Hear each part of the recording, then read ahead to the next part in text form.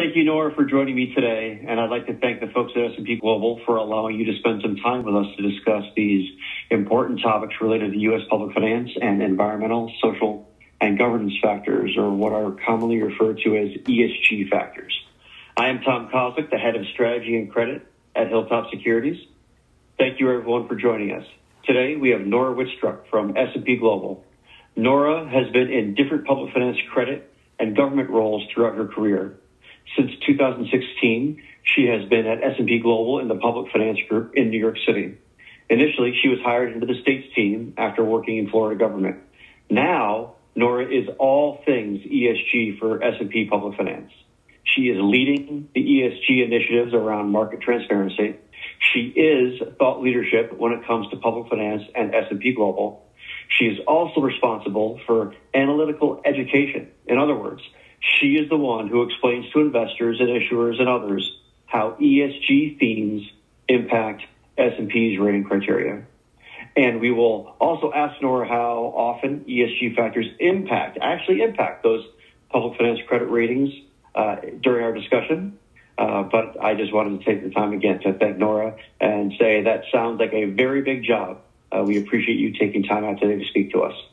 Thanks, Tom. I'm really excited to be here. I'm always excited to talk about ESG and, my background. As you mentioned, I've sat in a lot of seats in the public finance world. And right now I happen to sit in a credit rating agency. But I have worked for issuers. I've worked for Hilltop for a brief time in my life. And, I started my career working at the city of Richardson in Texas. So great to talk to you today. Thank you. Right near where I am in North Dallas, Texas as well. Yes. So as you mentioned, we're going to talk about ESG and how it factors into credit quality, S&P's public finance transparency efforts, and the recent S&P request for comment that was released for the ESG principles-based criteria. But first, I'm going to ask a question. I'm going to actually answer my own first question, and I'm going to turn the question around back to you. But I wanted to just kind of ask generally, why is ESG important to public finance investors and public finance entities and state and local governments? And I think that over the last few years, themes related to ESG or environmental, social, and governance factors or themes, they've really gained a strengthening or an increased importance to investors. I think that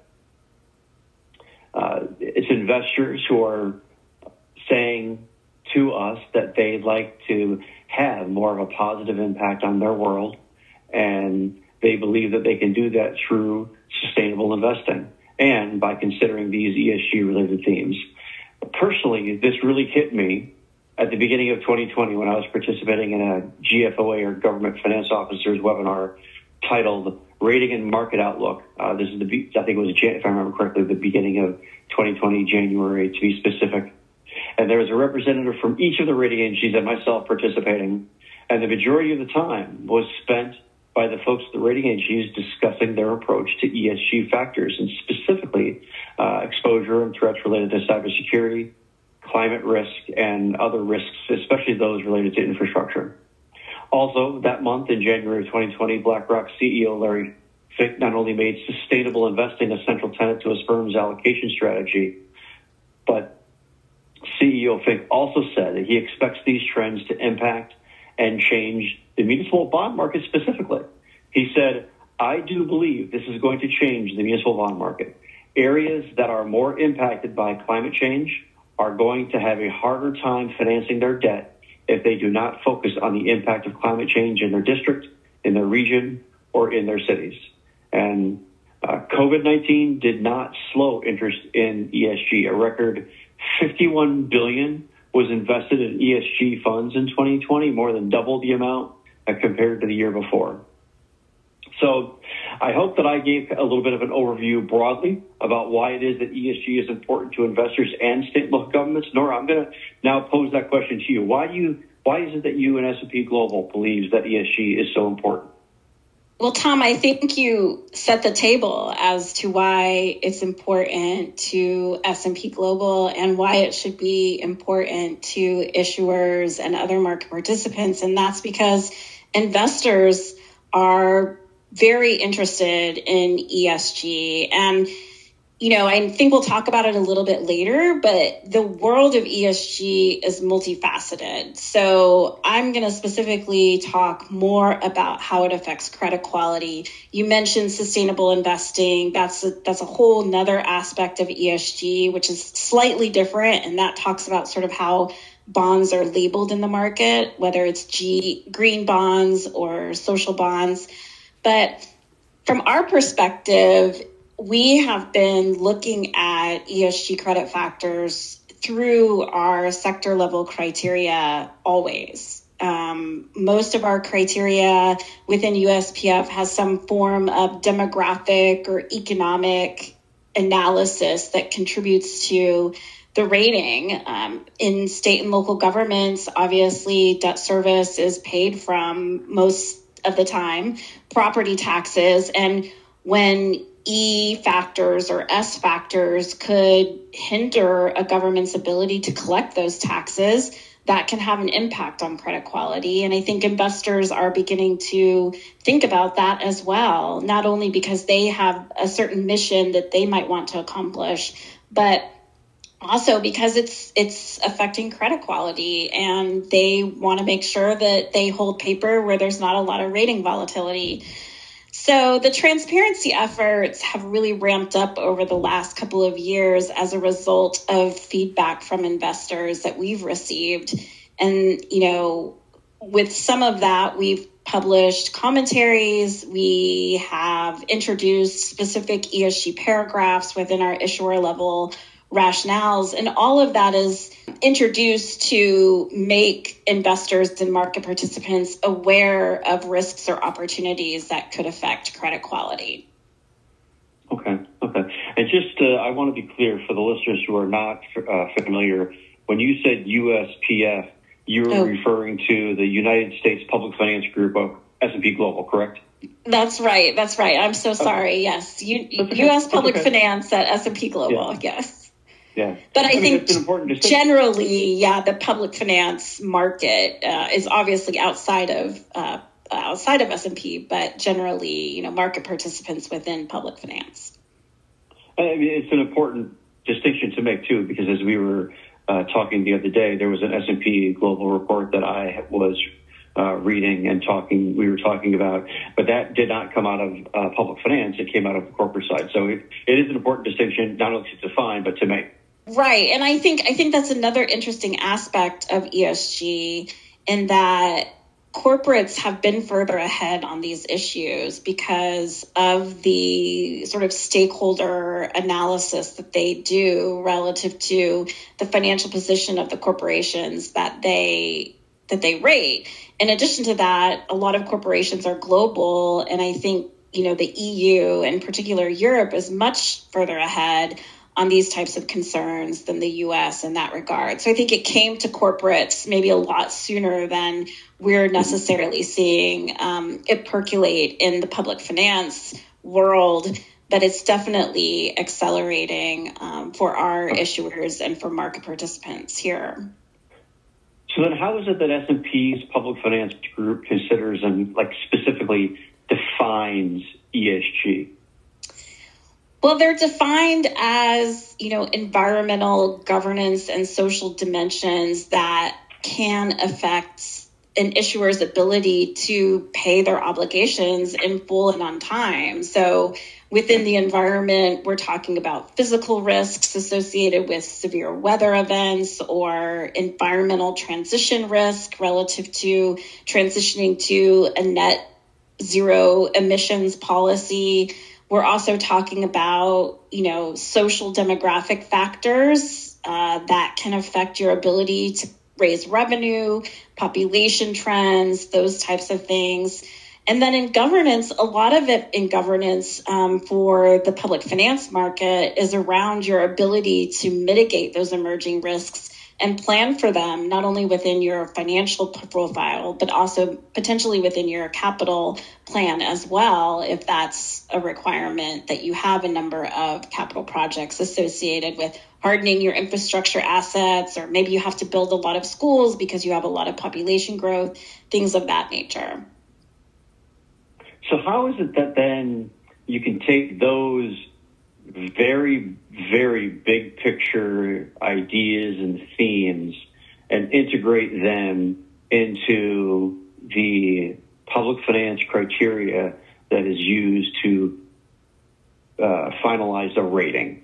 And I know that I'm sure this is something that has not just taken weeks or months, but years of analysis and meetings. But is there an easy way to kind of generalize or answer that question?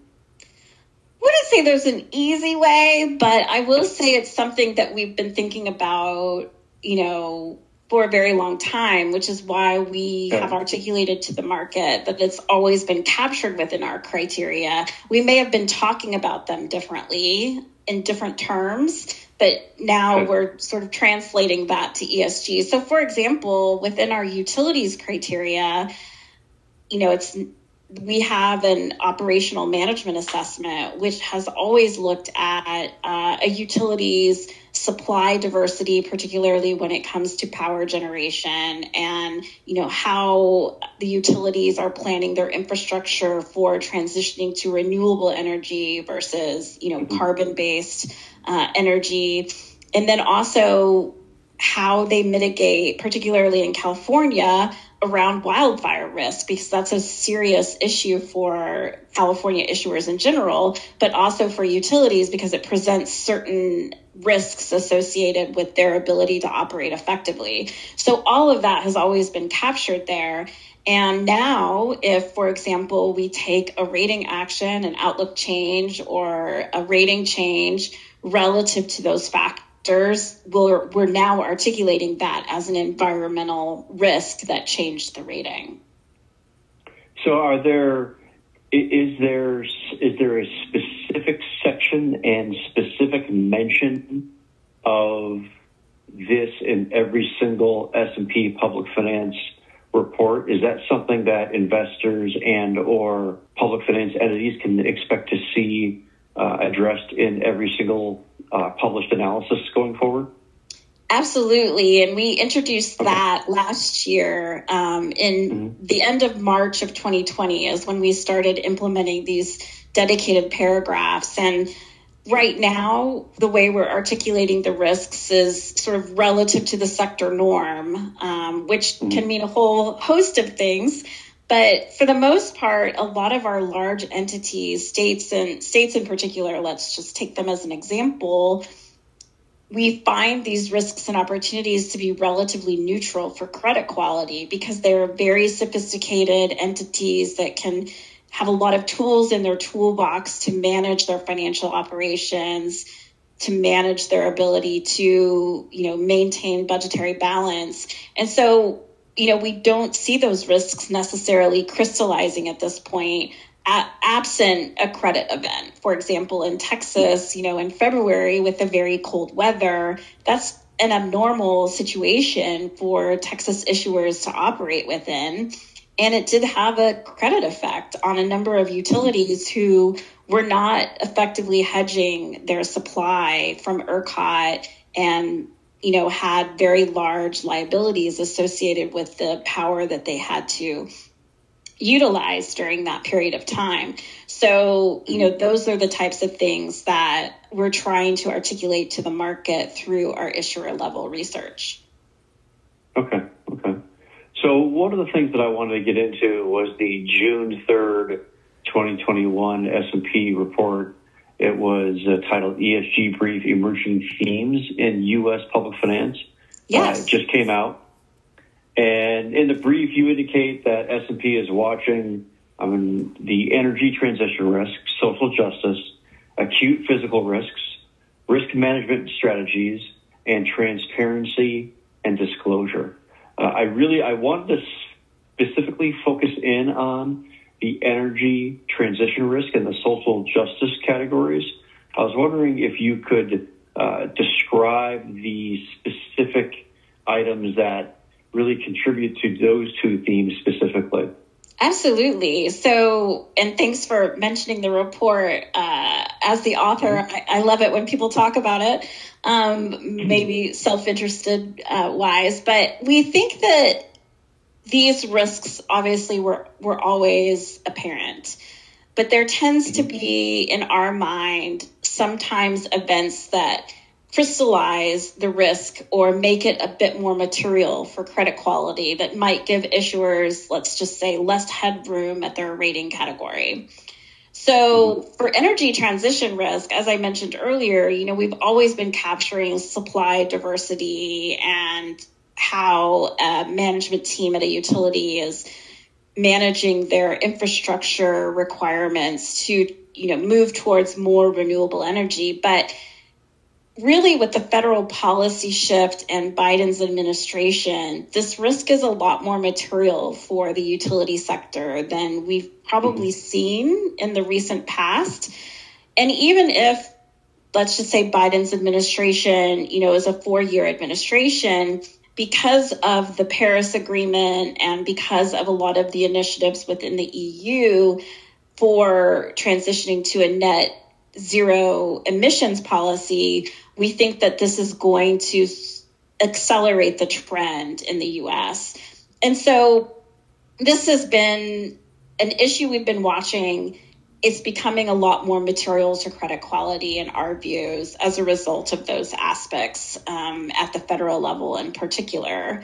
And we, articulate in a number of ways how we look at transition risk and how we capture it in our analysis. And in state and local governments in particular, our economic analysis really looks at how much economic growth or economic activity is generated by the energy sector. And if there is a significant move away from coal producing entities, how that can affect budgetary balance. So places like Wyoming and Alaska, who rely heavily to fund their budget from, royalties from the energy industry, if there's a change to a larger renewable energy sector, how will Wyoming and Alaska sort of adapt to that change as well and figure out other ways potentially to fund their budget?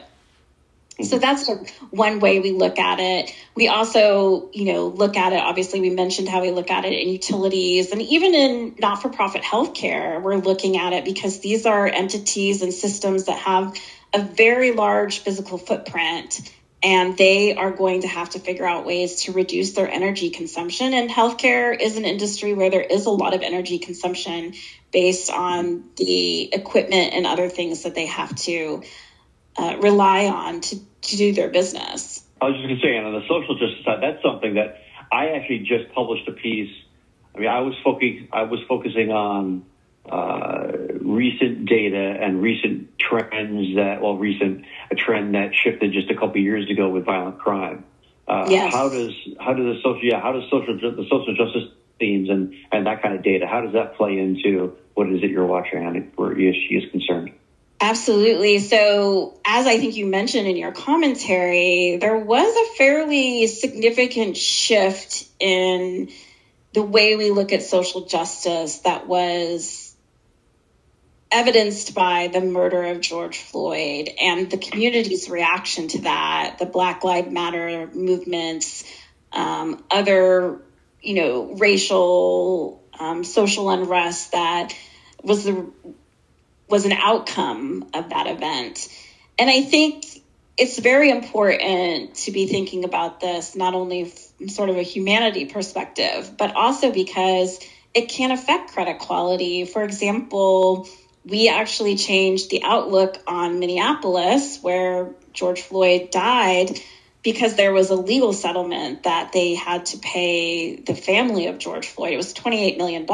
And although that liability may not be something that the city had to completely absorb through their reserve position, they might have insurance or something else that could offset a portion of the lawsuit. But we've viewed that as being a credit event for them in terms of that liability. And we also feel like some events like that could lead to reputational risk. And will Minneapolis be less able to attract and retain businesses for businesses who are watching these types of events, and if they want to participate or not, or locate their operations in a community that might be viewed as having some issues surrounding this, or if they don't want to locate there because the government is not actively addressing the unrest that came as a result of this event. So all of that can affect economic profiles, and it can affect financial profiles. From a governance perspective, our management teams looking forward and trying to make changes to their operations relative to these risks. Are they actively changing policing policies, if that's something that they're looking at, that could stem social unrest and be a better engagement with the community relative to changes in their operations. So I think it's an emerging risk. I don't think that we've seen a lot of rating changes relative to social justice yet, but it's definitely something that our corporate counterparts are looking at, which you mentioned in your commentary. And I think it's definitely something that is coming up more and more with management teams on calls with issuers as well. It sounds like one of the things that I was going to follow up with was how realistic these threats were and how immediate they were. And you've answered that. I mean, they are absolutely realistic, and they are immediate, right? I mean, they are here now. These are not the types of things that, there are certain things, as you're describing, there are certain things from a policy perspective that as changes potentially evolve in D.C., those things may take a little bit of time, but it's not a, 5 or 10 year horizon. It's a horizon that could be measured in months, and where the social justice items that you're talking about, those threats have already started to flow through. So thank you for that. That was a great description. Yeah, I think you're right. Yeah. I was just going to say you're right. Yeah. So specifically, you mentioned Minneapolis. Mm-hmm. What other upgrades, the downgrades, or even upgrades have occurred specifically? Because I'd have to imagine that if there are, as you were describing, if there are situations where entities have, not only recognized and acknowledged, but then taken action, there very well, I would imagine, there could be a situation where there are upgrades. But could you give us an idea of the upgrade and downgrade activity that's occurred on ESG-related themes recently? Sure, absolutely. So I will make mention of the fact that monthly we publish an article called the ESG Pulse that looks at all of the ESG-driven rating actions across all of our ratings practices. So corporates, sovereigns and international public finance, insurance, banks, structured finance. It's a combined article that captures all of them. And obviously in 2020, because of the health and safety social risk that stemmed from the pandemic, there were a lot of social risk-driven rating actions. I think there were 743 for the United States public finance team at S&P alone, just associated with the pandemic. More recently, we mentioned the situation in Texas with the extreme cold weather. That to us is a physical risk, and we've changed the rating actually a number of times on several utilities within Texas that were associated with that heightened environmental risk. Through the end of May in this year, we've taken about 88 rating actions associated with ESG. A pretty even split between governance-driven actions and environmental-driven actions. We still have some sectors in public finance that are lingering in terms of the health and safety social risk from the pandemic, which is mostly with student housing and how those projects were affected by, the inability to have students in them last year, potential issues with leasing them up this upcoming year, things like that. So we did see a number of rating actions in that sector related to COVID, and it tends to be that those are hanging on a bit into 2021 as well. Okay, well, thank you very much for that. That's, I think, and I'm glad that you mentioned the ESG Pulse report. I think that could be an important reference for folks. I'd like to thank Nora one last time. Nora, thank you for joining us today. This has been I think we're going to look at this as an introduction to ESG. I think that you and I should talk here in another couple of months, and we can talk about how things have evolved since we've spoken today. But again, I want to thank you for joining us today. This has been very informative for me, and I'm sure for everyone listening. Thanks, Tom. I really appreciate the time and having the opportunity to speak to you. Thanks again.